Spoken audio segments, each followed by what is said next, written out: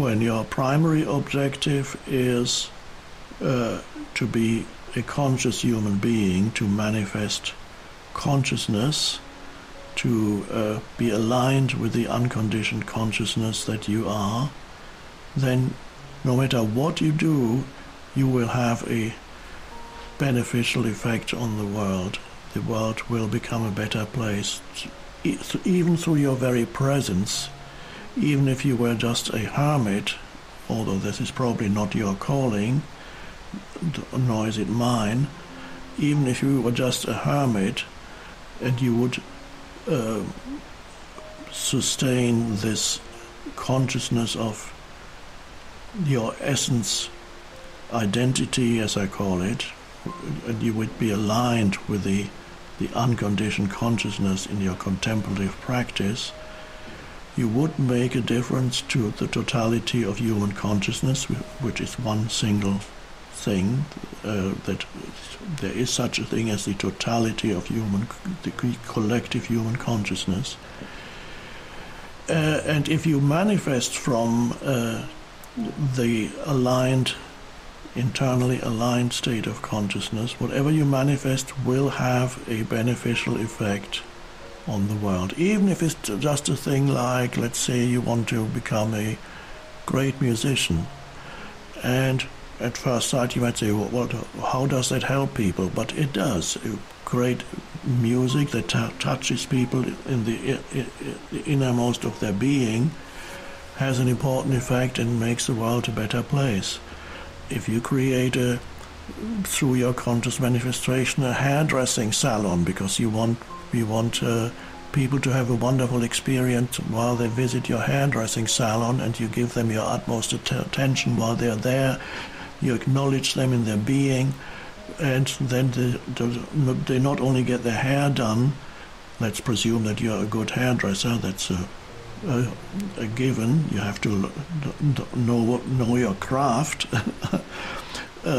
So I wouldn't recommend that you practice manifesting a fantastic hairdressing salon without having learned the craft of hairdressing. So that's obvious, hardly need to mention that. But once you know that you are good at what you do, then you manifest something that goes there in some way, has an effect on the consciousness of every human who comes in touch with whatever it is that you create. So they come to have their hair done, but not only that, you speak to them, you listen to them, you embody the presence, and when they leave, they not only look better, they also feel better within themselves without knowing why.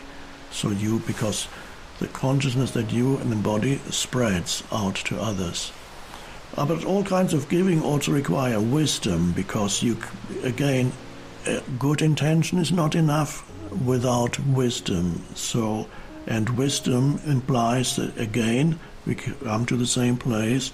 Wisdom implies that you are in a connection with the unconditioned consciousness that is the essence of who you are, that lies beyond your thought processes. That's presence. So you need to become present. If you're not present, you have no access to wisdom. If you don't have access to wisdom in your life, and wisdom is not IQ, is not analytical intelligence, nor is it accumulated knowledge. Wisdom is something that this world knows very little of, our civilization, but it's in some ancient civilizations was highly regarded. Wisdom is an intuitive knowing that is much deeper than the intellect, which moves within the realm of the polarities. So you have a good intention. A good intention does not guarantee a good outcome. A good intention can actually have unforeseen consequences that are the opposite of good. So yes, it's good to have good intentions, Of course, you're familiar with the famous saying, the road to hell is paved with good intentions. So have good intentions, but have wisdom, so that your intention does not produce ultimately the opposite of what was intended.